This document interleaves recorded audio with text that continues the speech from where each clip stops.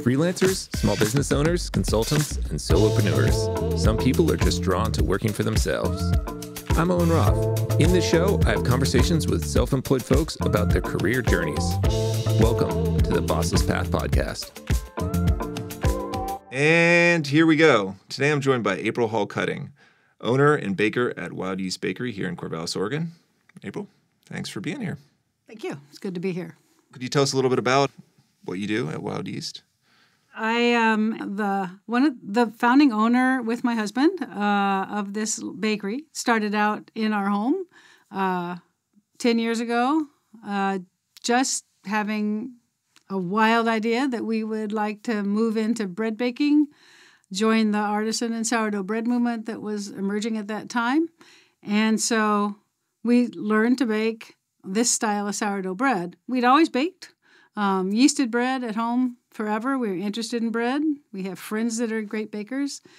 So we evolved that into a little business.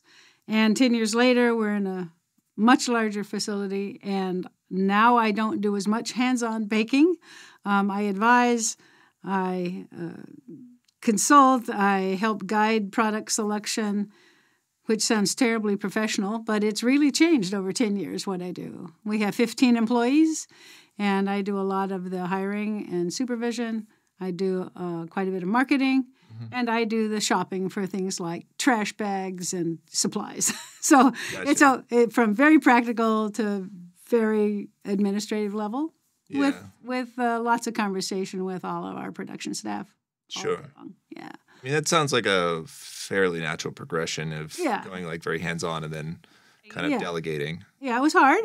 The transition's been tricky, and learning to trust other people to manage and to make decisions and to have ideas and just begin to be more hands-off in terms of product development, how marketing, the voice of marketing not being mine online, and then trying to build a really positive environment among the staff, because I think that reflects to customers and to each other. I want my staff to want to be there. Right. So that's super important, and that plays into everything else, right? Sure. Was that something you had planned as far as like starting to delegate? Like when you started, do you think I'd like to be hands-off? We didn't imagine we would have this many employees, that it would take this many people to do what we're doing now. When we started, we took classes with the small business development people through our local community college, and we had to write a multi-year business plan, and it included gradual growth and eventually moving into our own space and hiring at least one person. So we already knew when we were still baking out of our home and had 6 employees that something was wrong with that original picture. We weren't smart enough to know what it took. But being more hands-off is fine. It's very frustrating. I'm a pretty creative person. I like working with my hands. I like having ideas. And talking to people and thinking of products and enjoying good food, that's the side I really love. And when I have not my hands in the dough and I see something that I think is not exactly what I would like to be coming out, I have to do internal work to just say, well, that's okay. We're within the parameters. Right. It's been a great joy to see a staff member go from being a home baker to a very serious, committed, long-term staff person, a person who really wants to stay with us. And what that really means is that I'll be able to let go of it within the year, I hope, really hand off to the key staff people the functions that I've been doing, and probably have to hire someone to do some of what I'm doing because nobody else does, what I do. It's not as much fun in some ways. I mean, doing staffing is a lot of work and a lot of responsibility. And conflict can be a challenge. But my team of the 4 of us that are kind of the management team, we all have different styles, and we all can do different positive contributions to a conflicted situation, and that's really helpful. Yeah. I do have a lot of questions about the bakery and the evolution, but You kind of alluded to how you got your start commercially baking 10 years ago. Could we go back even further, and could you tell us about just your general? I know a little bit about your past. Prior to that, your working past. Could you share from maybe the beginning and jump through all the steps? From the beginning. Let's see. So I trained as a musician in college. I played string instruments, and my husband actually has a degree in theater. So that eminently qualifies us to be bakers, right? Of course. Well, that was the 70s, and the whole healthy foods movement was alive and well, and we were a part of that. When we got married in Portland, we were living in households that shopped at the food co-ops there and volunteered at the food co-ops and baked a lot of food from scratch. Yeah. So that's just part of who we were. We got married, and of all the things we did, we continued to bake bread. After a while, you don't like store-bought bread. It's just soft. Sure. Not as much flavor. And the theory is that it might be cheaper to bake it yourself. I think if you're baking it at home and not charging for your labor, it probably is cheaper to bake your own bread at home. There's a lot of labor involved. Yeah. So our vocational path led various directions. He decided to enter the pastoral ministry after a couple years, and I was very focused on camp and retreat ministries, primarily in the church environment. Both of us were raised in families. Our parents were clergy. And so I kind of said, well, I'm going to do this outside the church. I'm going to go to camp instead of being in the local church. But he had decided that he was going to be a local church pastor. We went to graduate school together, seminary in Berkeley, California. We're pretty progressive and leftist, and that's the theology, academic and intellectual theology, and just really enjoyed pushing our boundaries and our brains. We had both our children while we were in graduate school, which is totally crazy, but doable. We took our first landed in Pocatello, Idaho, after seminary.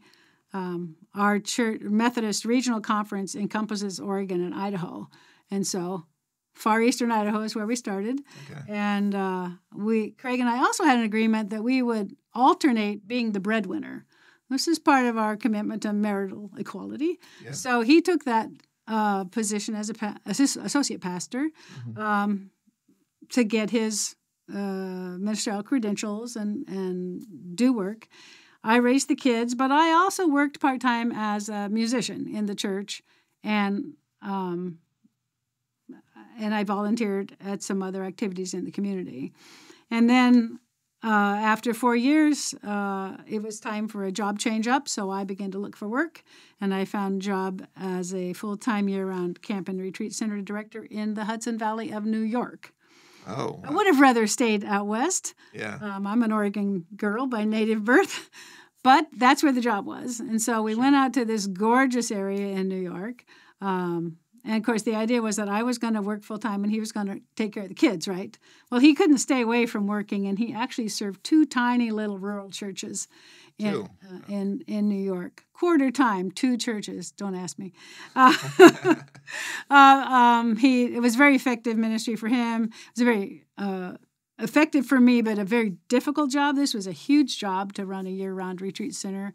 The finances were always a challenge, and the people very diverse, had a big learning curve about urban New York diversity, and it was good, but 4 years was enough of that. And so then we told our friends in Oregon, Idaho, we were ready to come home, and he was appointed to a church in Hermiston, Oregon. So we were still out east. I was still trying to get back to the Willamette Valley, but we were in Hermiston for 8 years. Okay. And during that time, I did some part-time paid work for our camping program, some volunteer work for our camping program, and I worked as a substitute teacher, a violin teacher, and a symphony musician, Wow. So Not I did at the same time, or yeah, because they're all a little part-time, right? oh, okay. So for a while, I volunteered with that Eastern Oregon Symphony, and then for a little while, I was a principal and got a very small stipend. But they were trying to, lift up the orchestra. That was pretty fun. Again, playing music at the church, and that was not paid, I don't think. But still, it was. But still, and then being a substitute school teacher.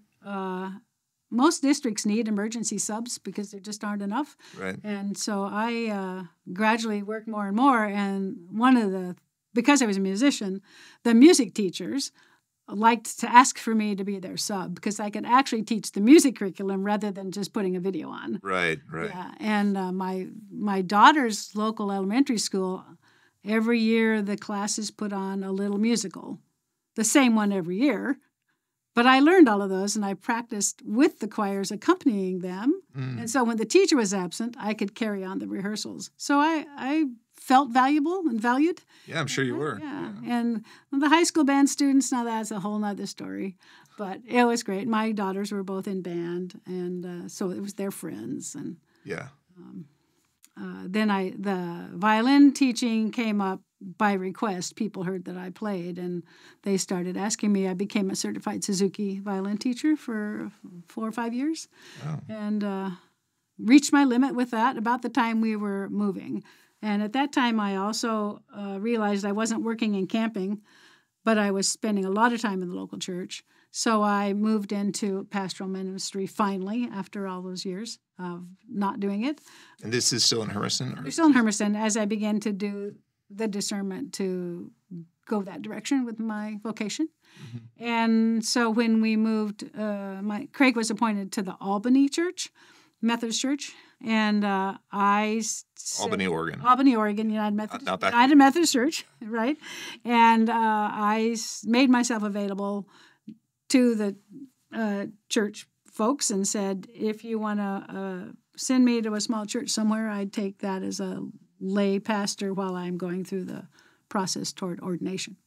So it's very complicated in our church. It takes many years to get fully ordained, but I had my seminary degree from however many years before it was, 15 years, and I just had to do 2 classes to finish the credentials for ordination, and had a great time. I served the little United Methodist Church up in Sweet Home, Oregon, and we had a fantastic time.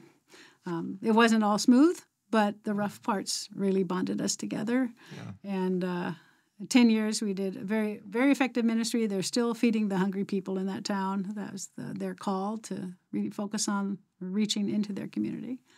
And then the very last year of that, 2012, 2013, I also served 2 churches, one in Harrisburg and one in Halsey.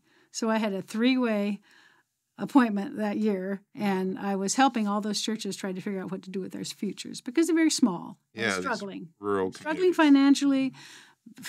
Great spirit in all those little churches. That's one thing that's tricky. You got a big administration, you got these little churches that are very vital. So how do they stay part of the big system when they're so little?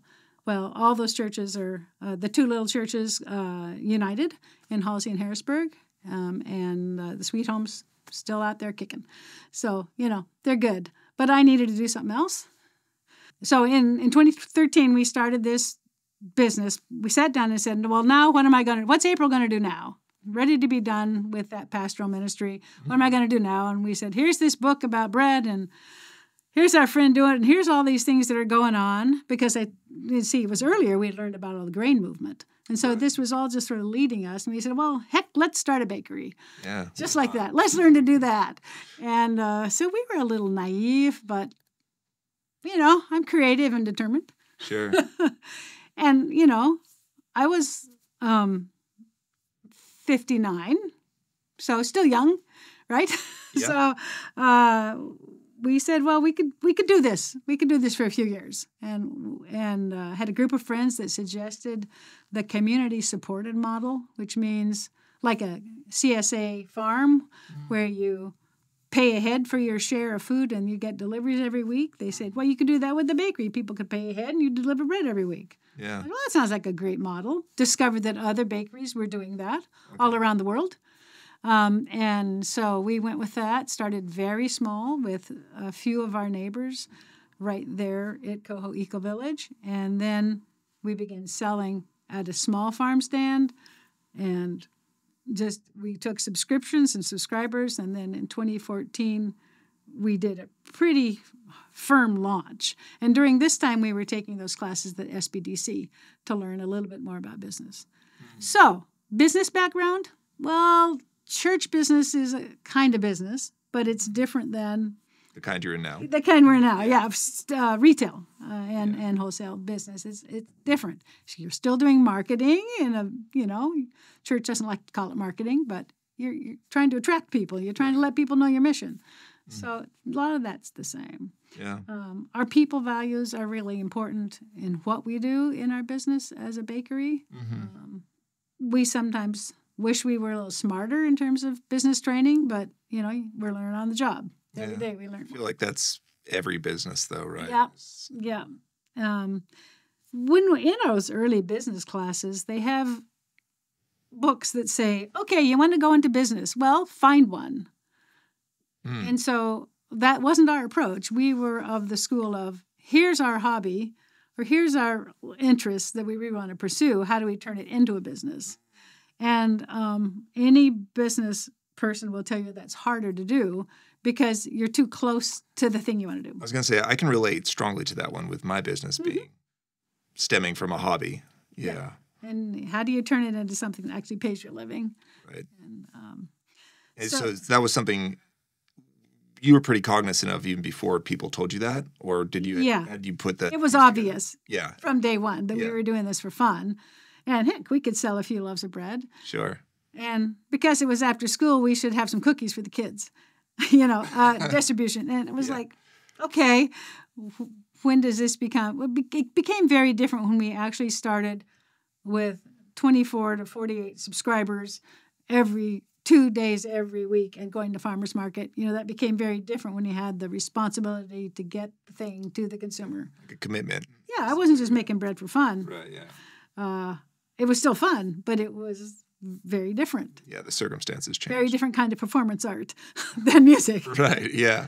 On the other hand, really for us, after those 30 years in church-related ministry, it was kind of a relief to do something that was so hands-on and so practical, and it meant what it was,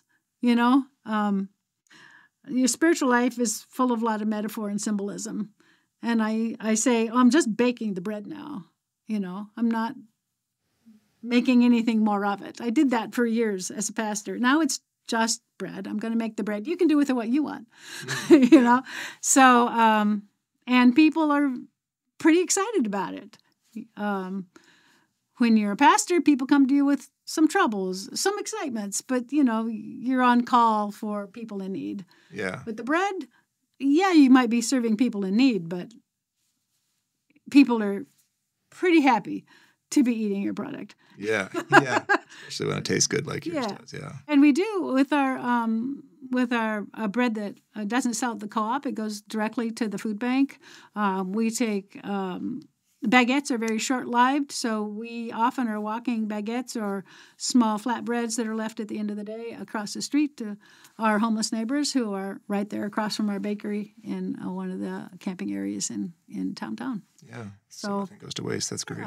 Yeah. So tell me a little bit about the brick-and-mortar bakery that you guys recently opened and what that process was like. I know there's some bumps in the road there. Yeah, well, it was a challenge because it was always in our business plan to move into a brick and mortar. I think the original dream plan was we would do that at about 2017. So we thought it would take us about 4 years to get to either a shared kitchen or a freestanding bakery. Mm-hmm. Well, in about 2018, we got to the point where we started looking at spaces or at least wondering about storefronts that were available. Mm-hmm. And in May of 2018, I guess we started really looking in 2016 and 17. And when I mean looking, I mean just looking. like driving by something and saying, would that space work? Yeah. Because we knew nothing. We knew nothing about real estate. We did have help from the Small Business Development Center mentors who we worked with. Once you're in those, take a side trip. Once you're in the SBDC classes, they provide free mentoring as long as you're working your business plan that you developed with them. So we had mentorship all the way up through 2020 from the SBDC. So it was great. So we met with one of our teachers to talk about, how do you find real estate? How do you do this? We don't know. Yeah. Get appointed to a church, it's already there. Yeah, right? Right. I don't have to decide that unless you're starting a new one, but we weren't. So we started looking and thinking, called together a group of our friends, community-based, coho-based people in business that asked us hard questions and supported us. And then one day in May of 2018, one of our neighbors was walking downtown from South Corvallis, and she saw the old Pepsi building on the corner of 2nd and B had a sign. Something was going on. It had been left ramshackle for years, and all of a sudden something was changing. Some trees had been cleared, and there was a for lease sign in the window with a little drawing of a restaurant in part of this new development they were doing. And we scratched our heads, and she says, you got to call them. So we called that phone number, and it turned out it was Ken Pastega of the well-known Pastega family here in Corvallis. And we met with him just to kind of find out what he was thinking, and we talked about coffee shops, and we talked about restaurants and what we were trying to do. Then we went on about our lives, and then we kept looking. We looked at another restaurant that was thinking about selling, going out of business and making their property available. Or maybe we were going to share the property. It's kind of a vague conversation. Yeah. And then we said, maybe we should just look at an empty building and think about what an empty building would cost. Uh-huh. We talked to another bakery in town that was perhaps making themselves available to be bought. So we had several different scenarios we were looking at. It was a lot, and we went slow. And this group of colleagues that helped us sort through stuff came up with all sorts of strategies we didn't know anything about, how to look at numbers and projections. Got a lot of help from those folks. And in the end, we decided that building a new facility, even in an empty shell, would give us what we wanted better than trying to move into someone's bakery. One bakery we were looking at, we would have had to replace all the main equipment to do what we wanted to do because it was a different kind of bakery. So that was like, well, that's not much cheaper, right? Mm-hmm. Plus you would have had to change the retail side to be what we wanted. So the numbers just kept coming out kind of the same no matter which scenario we followed. And so then there was COVID, which brought everything to a crazy pause. Now, we lost some money, but our baking only got bigger. We had to cancel the in-person classes we teach during COVID. But people seemed to still want to eat during COVID. In fact, they ate a lot during COVID. Yeah. So our sales increased. But then we were also in the midst of talking about doing that building. And as you probably know, the supply chain problems for construction materials and all that interfered with that. Yeah. So we actually signed our design contract in January of 2021. So we were in that process during COVID. And Ken Pastega said, you guys still interested in this space? And we thought about it and said, sure. So we took option on that space and did the design and build, and it just took longer and longer and longer. We couldn't get this. And the last thing that held us up was trying to get our walk-in cooler installed because, of course, you knew that you couldn't get insulation for walk-in coolers during COVID, right? Oh, yeah, everyone knew that. Who knew?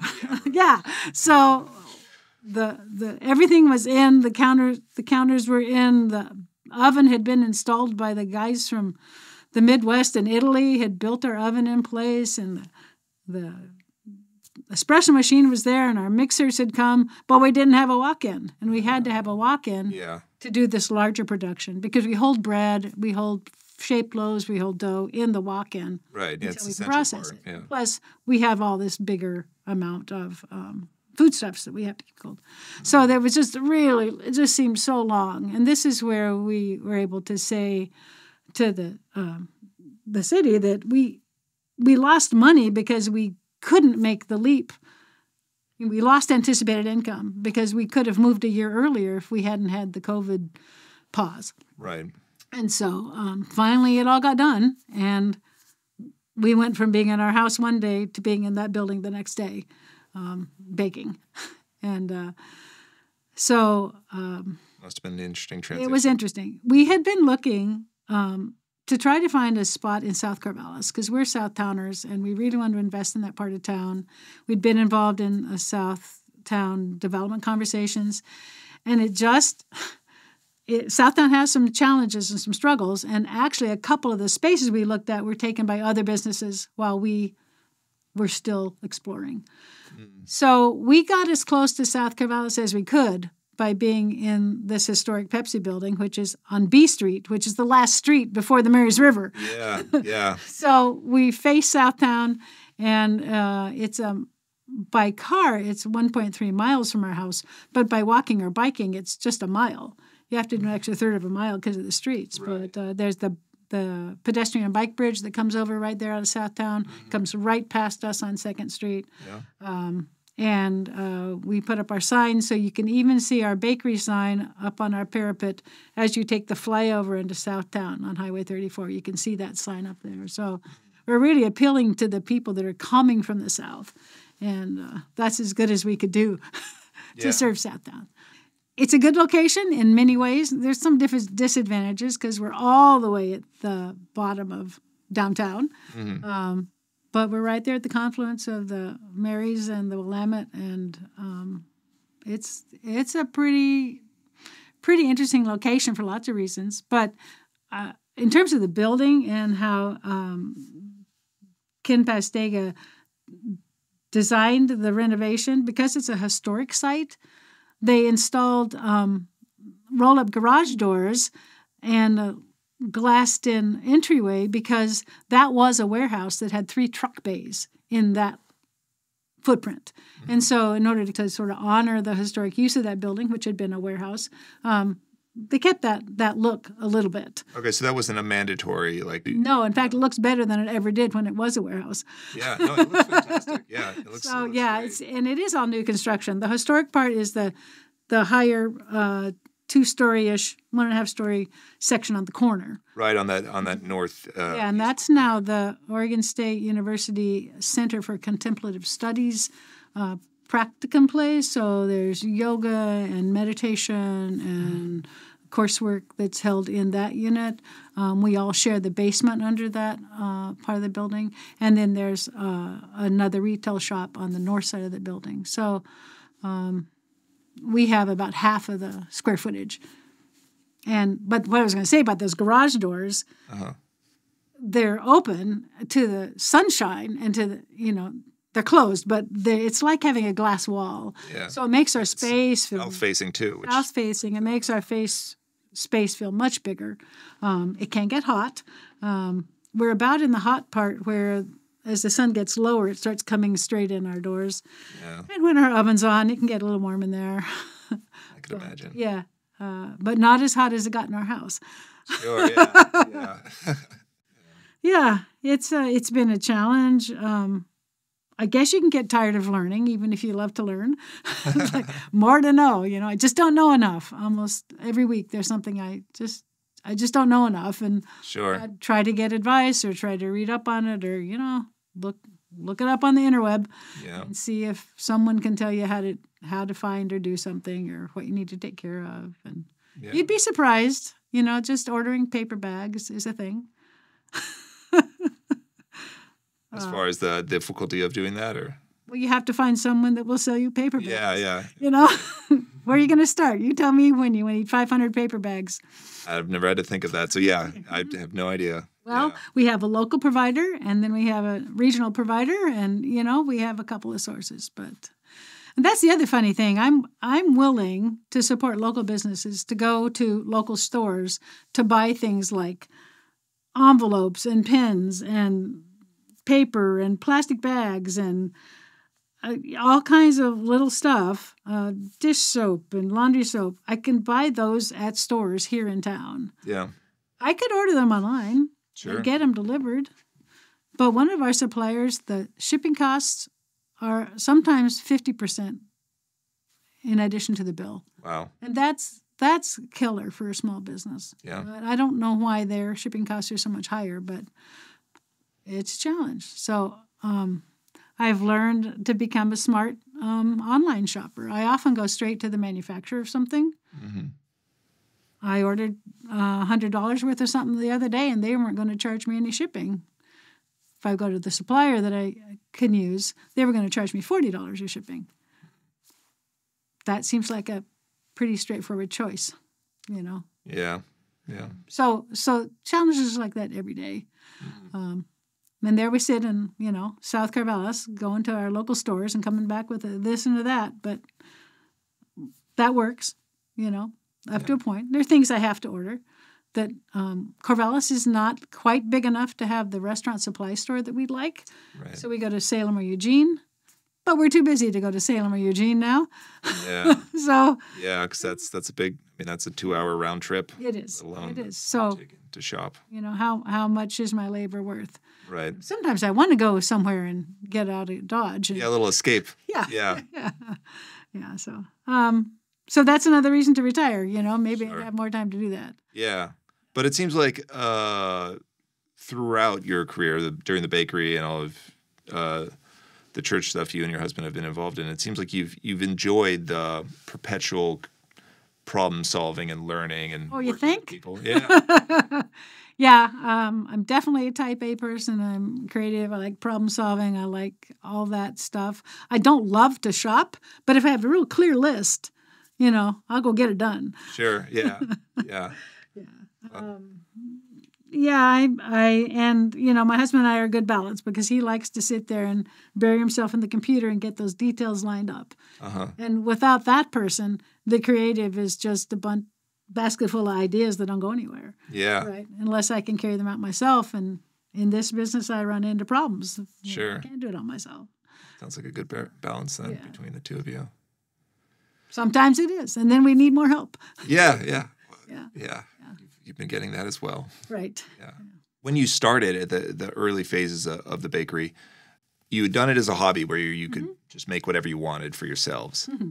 But when you started having to fulfill orders for people, how did that change what you decided to bake? I'm assuming you would have to make a pretty narrow selection so you weren't baking, Well, I think I mentioned that I was a creative person. You did? So, yes, indeed. We were baking many kinds of bread. We were sort of exploring for a while. Yeah. And we learned sourdough baking actually from books at first. So we had this book, and it used a method, and we had this book, and it used a slightly different method. But we continued to do both of those things, and they're like a little bit different, but mostly the same. So you're making concurrent different types, or you kind of amalgamating it? Yeah, okay. There are still to this day some differences, but it all was good. So then we went variations, and sometimes we accidentally created a kind of bread. We thought we were following a recipe, and we went back 2 years later and said, I didn't make that bread right, but this is great, what we are making. Yeah. So we have enough experience that once we learned how to manage sourdough, we had a lot of liberty, developed new flavors.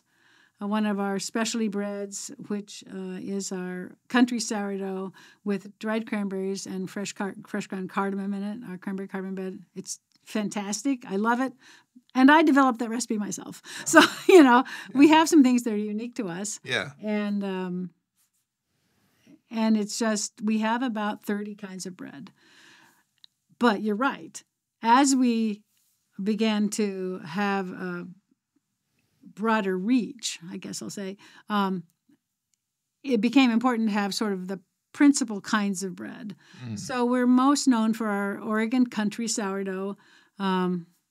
Most of the grain is grown in Oregon and milled in Oregon. So rather than just a country sourdough, ours is Oregon country, and we make the most of that. And then our 100% whole wheat sourdough. Now, 100% whole wheat bread is difficult to find. It's tricky to make. And one of the things we've learned about using locally grown grain is that the year to year, field to field, climate to climate, soil differences, a different field can give you a very different wheat than this one. They can be different. So we have to watch carefully when we get from the mill what lot it's from, and when the lot number changes, with the new batch of wheat, we have to be very careful because it might act different. Yeah. And then we have to adjust our recipe and our process. Oh, so there's like a whole research and development side of things. Yeah, it's very scientific. Yeah. It's really, chemistry. Food is chemistry. Sure. So, but with working with whole grains, that is the big challenge. One of the easy things about making white bread is that white flour is stable.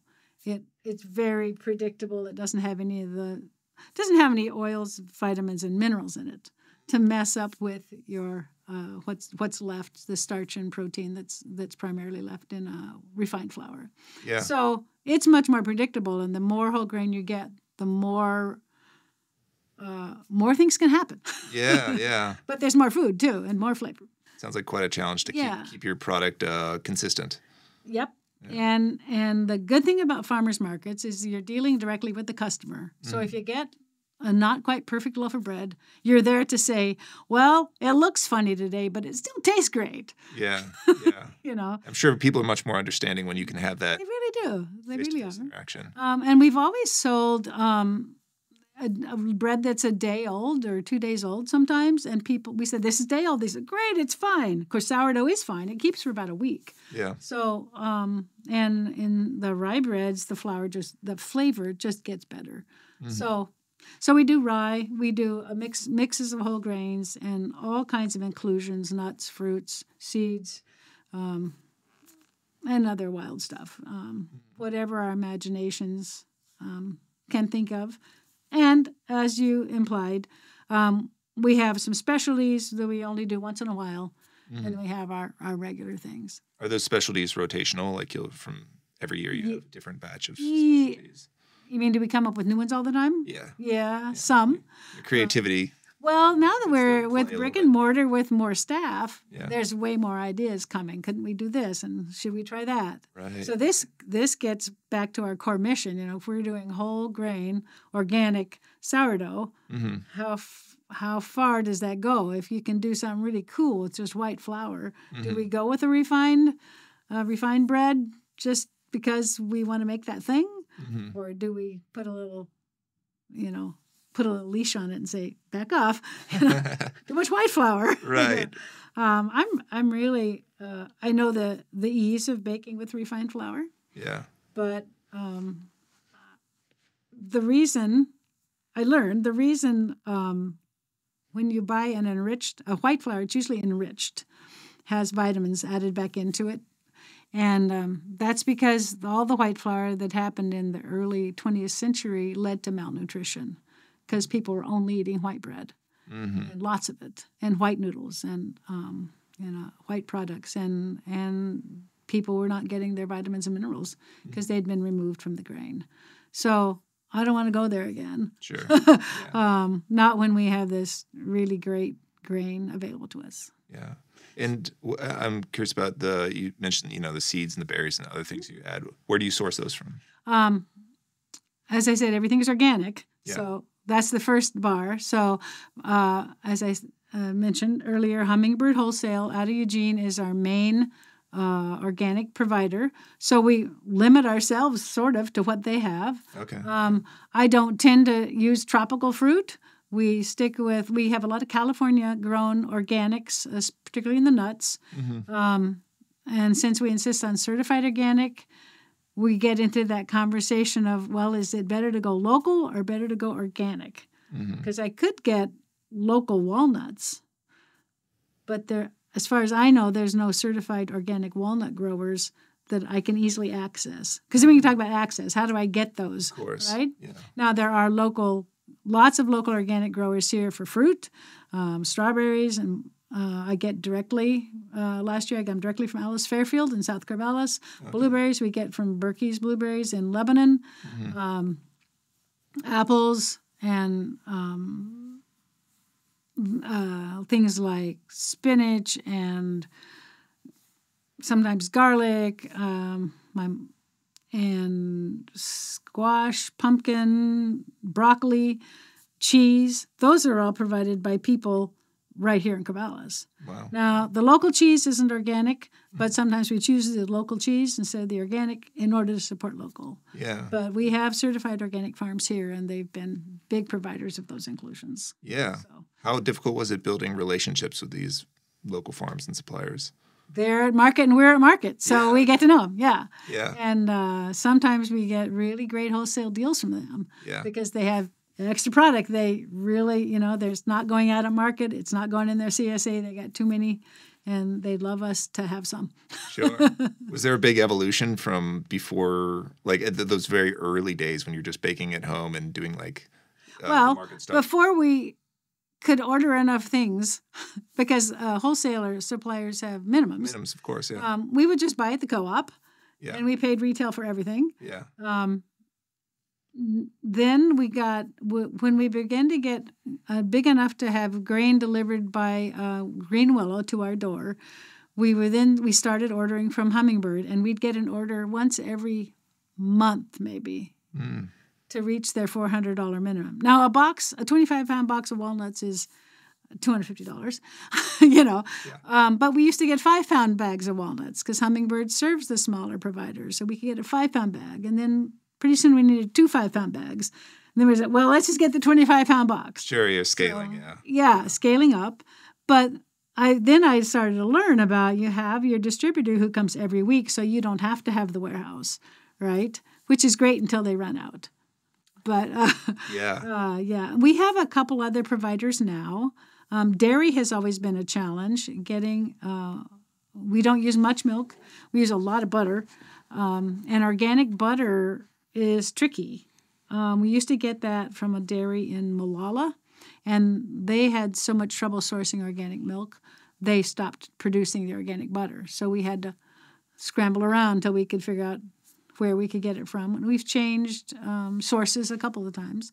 But our relationship with the co-op has grown over the years. Of course, we've been selling there, but they have created a number of years ago business accounts for about 6 or 7 of us that are too small to use the big distributors, and they act as our intermediary. So they will order, like they will order for you a 25-pound bag of beans, they'll order us a 25-pound bag of beans or a case of butter. Yeah. And then we get a discounted price as a business account. And then also when we couldn't find butter, they helped us out. Cases of eggs in this last year, because we're just in between, being able to get $300 worth of eggs, Yeah. And then gradually we're beginning to find more sources.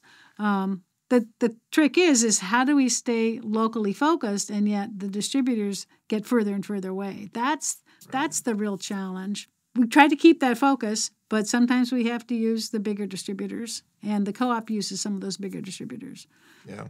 So it's keeping locally focused. The system isn't built for that. No, of course not. The system's not built for that. Yeah. We were very fortunate with Green Willow that they would deliver us just a few bags of flour in their van once a week, because that's what we needed when we started. And now we get a pallet from Hummingbird, or half a pallet. Mm-hmm. So it's a lot. We get to know our drivers, and it's really fun. But there's a lot of shuffling behind the scenes to make that loaf of bread show up consistently. Well, if we run out of the flour that we make their bread with, there isn't any bread. Right. People who have grocery store approach to food don't understand how hard the grocery store is working to keep the shelves stocked. It's a huge challenge to keep people fed. Yeah. And during the pandemic, people saw what happened when they couldn't keep the shelves stocked. Right. You know, how many days do you run out of the toilet paper or the flour or the whatever? That was an unfortunate, like, great peek behind the curtain of what it actually entails. I think it woke people up because most of us privileged people had heard stories about that happening in other countries. Yeah. It rarely happened here. But it's very much in that vein of, like, that is not an American problem until that. But it is. Yeah. And every producer has that problem all the time. Of course, but we don't see it as every consumers. week we have to order that flour so we can make that bread. But the consumer doesn't typically see it, is what I'm saying. Yeah, but it exists as an issue. Yeah, just it's not an issue for us, except it's a big business practice for us. If we don't do our ordering right, then we have a business problem, right? Right, of course. Even if the flour is sitting at the warehouse, if we forget to get enough, we have had the wrong kind of flour delivered. That's always a challenge. No, your warehouse people picked the wrong flour. There's nothing you ever deal with usually at home. Right, of course. Unless you go to the store and they don't have your favorite thing isn't on the shelf this week. It'll be there next week. Gotcha. Well, it sounds like quite a path that you've had over the past 10 years. It's been interesting. Yeah. In our early years, we would always visit bakeries in other cities, and we remember going to Astoria and talking to the folks at the Blue Scorcher, and the baker said, "Yeah, I really like to go back to just 6 tables and 3 people." And we said, "Ha, ha, ha." And now we're like, yeah, it was easier when there were only 6 people. It was easier when there were 2. Mm-hmm. But it's a different animal. You really accept that it's a different kind of business when you're at the size we are. Mm-hmm. One of the other things that's happening in terms of the number of staff, the better we get, the more skilled our staff gets, it actually takes fewer people, because they're more efficient, and the whole operation becomes more efficient over time. Mm-hmm. And so we have somebody who's out. Is out for 2 weeks, and we're going to be okay with a person who's nearly full-time being gone, because so many people can move in to the jobs that person usually covers. Gotcha. So that's a sign of growth and development. Mm-hmm. We received a $10,000 grant from the city and county who are finishing dispersing their COVID money. And we were able to make a case for how COVID impacted us. And we're using a little bit of that money to send Baker and our production manager to baking classes that they haven't gotten to take yet. Oh. So they'll be even more skilled and educated and pretty enthused about we need a better knowledge base. Craig and I cannot hold it ourselves. He did just go to a class, very excited about what he learned. Yeah. And I'm just going on vacation. I'm not going to class.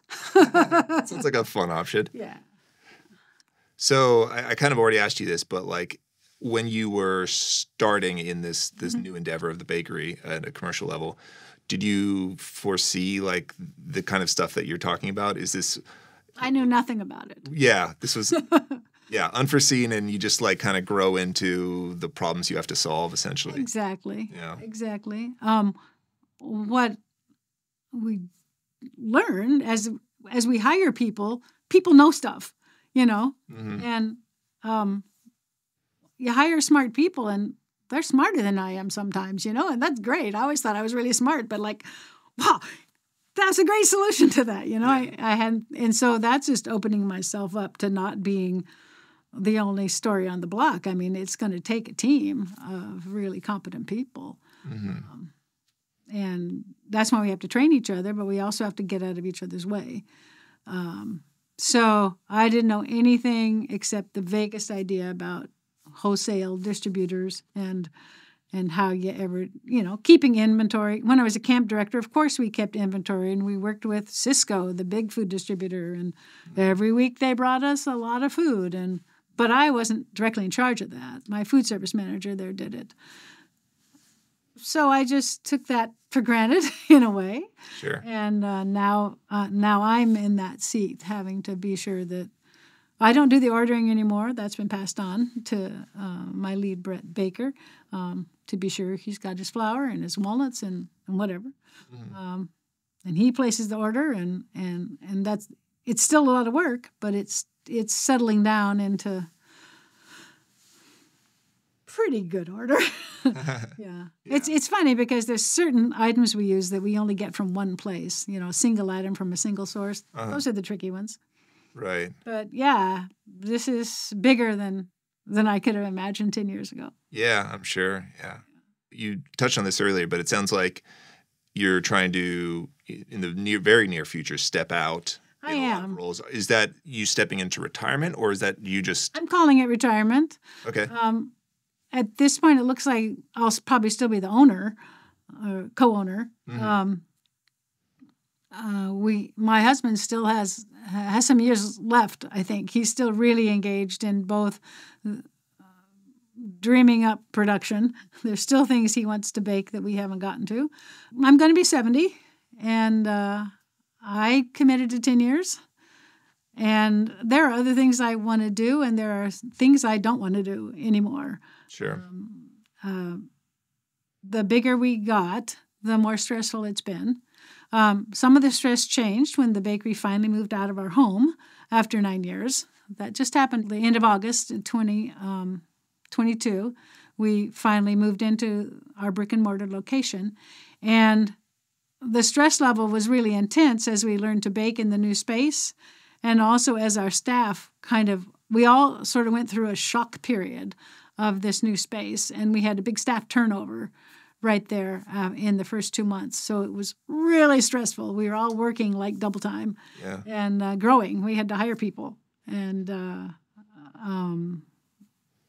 it was the first time I experienced physical symptoms of stress in ways I had never before. And I said, maybe this isn't so healthy. So then and it was a lot of work. And I decided I wanted to work fewer hours than 10 a day. When it was in our home, it was always there, right? 6 a.m. to 6 p.m. Yeah. We were working. The delineation between home life and working life was probably pretty. Yeah, it was a staircase. Yeah. Right? Yeah. Physical staircase. Yeah, we live in a very small condo, and the bakery basically had taken over the main floor, 500 square feet. Mm-hmm. 350 of it was solid bakery. Left 150 feet for the couch and a lamp and a chair. Yeah. But it was fun. But it became unsafe in there, with 6 people working at the same time, and hot pans being carried around the room like this, and having to say hot pan, and all people stepping over each other. We still do, but there's more elbow room now to step over each other. Sure. And the equipment's way bigger. Instead of 12 loaves in our oven, we can bake 60. That's 5 times more at one load. Mm-hmm. But I'm feeling that I've worked a lot, and I've done this bakery thing. I think I'm fairly satisfied with it. It's never perfect when you're on the backside of it and trying to make it good. But we got there to coffee shop, pastry bakery, the wholesale side, the farmers market side. All of that is just mostly joyful. It's a lot of work. I'm sure. But the result is mostly joyful. It's been fulfilling. It's been fulfilling. Because we live in the intentional community at Coho, there are people and community responsibilities that I'd like to get back to that I used to have more time to do. Prior to starting the bread business, I worked half to 3/4 time, but I was always clear that I had free time and flexible time. Mm-hmm. Well, my time's flexible now, but very constrained. I said, I want to make an appointment. Just give me a time. I'll tell you. I'll figure out how to come. Mm-hmm. Right? It's not like I'm busy from 9 to 5 and then I'm free. I'm busy all the time, and I'll work you in. Right? So how we set this up. That's how this happened. Yes, exactly. So I guess I'm just tired of being busy. Tired of the work. I'm happy that Craig is still happy. One of our joys is that we have a family who lives at Coho that has 2 young children, and we are their local grandparents. Their other grandparents live in Mauritius and in Australia, so they don't see them much. And we are the grandparents in the local. And that's a real joy to be able to do that. We do have 2 daughters, Craig and I, and they are around 40. One lives in Boston and one lives in Honduras. They're unmarried. We don't see any grandchildren there, at least not yet. And we've got these two little ones that are right next to us. And so then our one daughter says, so that means I'm an aunt, right? And I said, yep. So it's really, that's a real fun joy. My closing question would be, what advice would you have for anyone who's considering a bossless path of self-employment? I would always say, remember there are other people out there that have been there, that have done similar or even different things, but that you can bounce ideas off of. That's important for me. I'm an extrovert. I'm a talker. I'm an idea person, and sometimes those ideas kind of are unformed. So I need sounding boards, and I need to check in on to see if I'm asking the right questions. Mm-hmm. Use your local resources. I think the Small Business Development Center, which is located at most community colleges or somewhere in every county, I think, really helpful. Again, it's business people teaching business people. In our classes, they brought in folks from the community who were experts in particular areas, and my thought was, so now this insurance agent is going to talk to us, so now we're probably going to want to use them. Well, actually, yeah, maybe we do want to use them because they brought in the best people, and the best people will tell you who you should be talking to, if not them. They're not selfish about it. Yeah. So that business mentoring was really important to us as people who had no business background, direct business background. Yeah. You have to have an idea. You have to have a vision. And we always have said that our business plan was to grow slowly like our bread rises. We did not raise a bunch of money and jump in with all of 4 feet. We went very slow, and for us that worked. Yeah. And then at certain moments, we got breaks. They always say, was it luck or, was it work? Well, it's always a combination of both. Sure. When we were ready, when the co-op said, can you fill that shelf? And we were ready years later when the co-op said, can you fill the shelves? Because those 2 bakeries that pulled out were significant portion, and we can't fill all the shelf. No. We don't have the same product. We don't have the same mission. So we'll do what we do as well as we can. And that's a key. Do what you do as well as you can, and do what you like to do. Try to preserve some passion in it. Have good partners, and don't be afraid to stretch yourself a little bit. We find ourselves, when we started hiring people, we still say, we're probably in ruts. We're probably in some ruts. We've been doing this. Help us see where the problems are, where we're stuck. Give us your ideas. We can't always do all the ideas, but you have to listen to other people who can let you know if you're getting off track or if you're stuck. Yeah. And it's hard sometimes to get that feedback from people. There's criticisms like, this isn't working very well. Okay, what do you suggest? I don't know. That's not the most helpful. But again, surround yourself with people that are different than you, and people that you can also talk with. Sure, yeah, and be open to what they have to say. From our church leadership training background, we have gained, and these are available anywhere, a number of leadership tools and personality assessment and skill assessment and task assessment tools that have been helpful to see where our team has strengths and where there might be some weaknesses. So it's like, we don't have anybody who really likes to do this kind of work. Is that a problem here? Are we missing somebody on our team that would help us work more smoothly or more robustly? So using almost any tool like that will help a team get a better sense of where they're at. Yeah. I don't spend a lot of time there, but for me, it's like a snapshot into how we're doing. Gotcha. We learned when we started this business that the majority of entrepreneurs in this country are over 60. So we felt right at home as we got there. So don't let age stop you. But I believe energy is slowing Craig and I down. I mean, our brains don't work quite as fast as they used to. And that's why we let younger brains who are still on really fast take some of it. And figure out what you really want when you come to employing other people, figure out what's really important to you and the qualities of the people you hire. Yeah. Again, that was a surprise to me, the kind of person you need is more about how they think rather than what they can do. What kind of approach do they take to problem solving or to doing a task?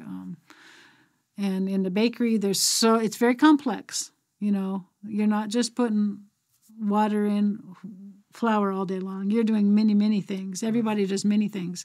And so you need people that can see kind of the process and understand the process.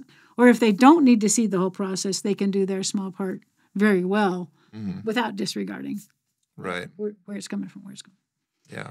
I will be honest to say that we're lucky because we have, having had previous jobs, we have financial support from those jobs. We are not living on our bakery's income. What we hope to do in the next few years is to get it to a point where the owners can live on the income. So that's a little bit special for us that we could do it without much financial risk. When we started, the income was more important than it is now, but we're able to see better now how we're doing financially. Actually, because it's a little bigger, it's easier to see how the money's flowing. Yeah. The bigger numbers, Yeah. So that's been a little bit of a challenge. I think that's also why people over 60 are entrepreneurs, because maybe they have a pension from here. We don't have big pensions; they're little, but we also don't have big expenses. We've always lived modestly, and that seems to work for us. Our house at Coho is the first house we've ever owned, so that's all part of our later in life journey is to own a home and to own a business. Yeah. Pretty crazy stuff. Yeah, it's very interesting stuff. Yeah. Well, I really appreciate you sharing your words of wisdom and your story. Yeah, well, thank you. Yeah, it's been a really great conversation. Okay. Well, we'll end it there. All right. And there you have it. This has been a great conversation with April, listening to everything she has to say and her experiences. If you want to hear more conversations like this, be sure to subscribe to the podcast and look out for new episodes coming out soon. Until then, this has been Bossless Path. Catch you next time.